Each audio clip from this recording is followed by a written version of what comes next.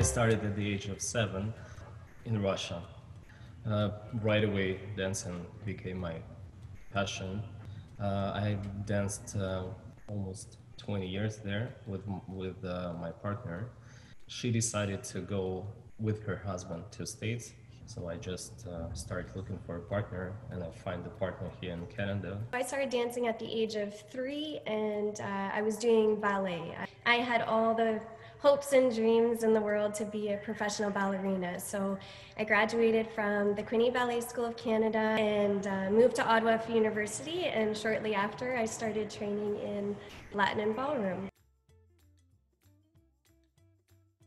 The most important thing for me is just to communicate with your partner. We understand each other well. We don't fight. We work together for our goals. My maybe biggest challenge was more sort of just dealing with it on sort of mentally, believing in myself as much as Misha believed in me. It's so important with any partnership is to have that support and to believe in one another.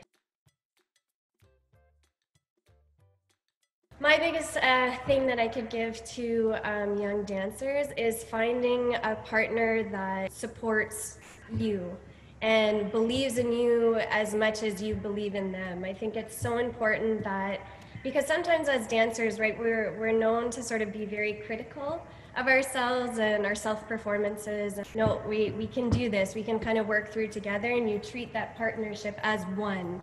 You know, the training, the talent, it just, there's no limit at that point.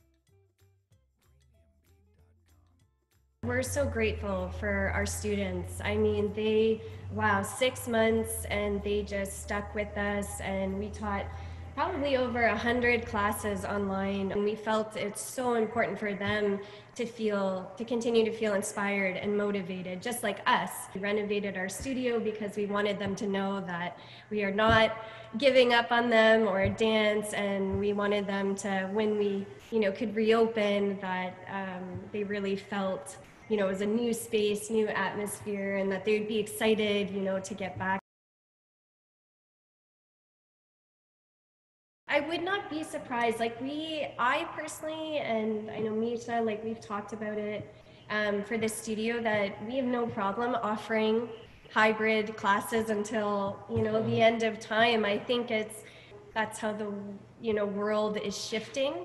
I think it has a lot of perks, for online training, because students really have to go, take the information they're being received from the screen and then really try to figure it out for themselves in their body, because we're not right there to kind of help them and say, no, this is what you need to do. And I think a lot of students, that's some of the feedback we received, that they were pretty surprised with how much the online training has helped. A woman dancer, right? We're in heels. So it's so important finding those right shoes, even for practice shoes.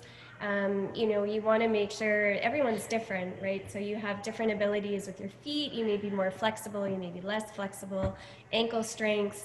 So finding that perfect shoe, that holds your foot in place, and so you can continue to dance to your best ability, because that's the last thing you want is your shoe, something as important as your shoe, to be holding you back from, going all the way through your potential ability, because you don't feel secure in them, or they're not quite comfortable.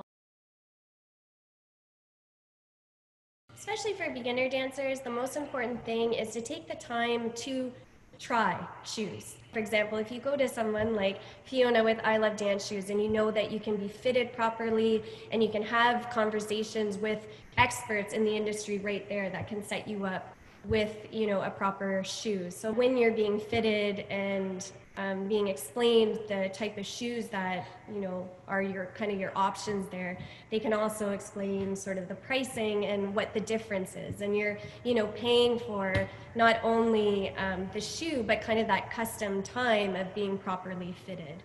And 9 times out of 10, if you're properly fitted, those shoes are going to last you way longer than, for example, if you order just kind of to try like a cheap pair of shoes, and then they either end up breaking or they don't fit properly, and then you have to order another shoe anyways. You end up... How hard do you work? Exactly. Well, yeah, and how much you're training too. You know, you want a good quality shoe. So.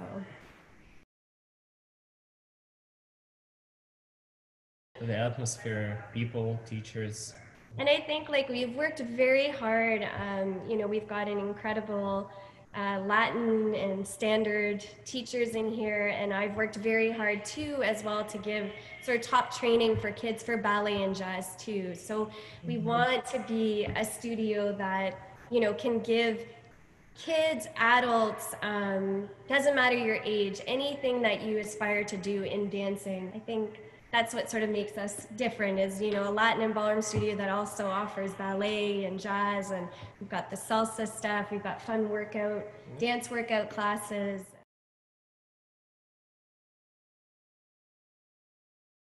Well, first of all, I think it's not gonna be, you know, forever. Obviously, COVID will probably stay for a while, but it's not a reason to give up on your dreams.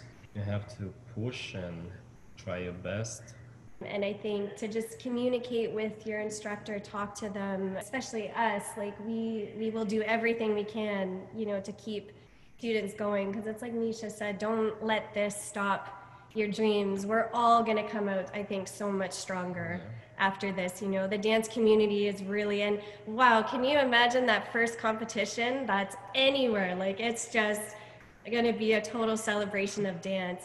We're all in this together, and I think the dance community is doing remarkable.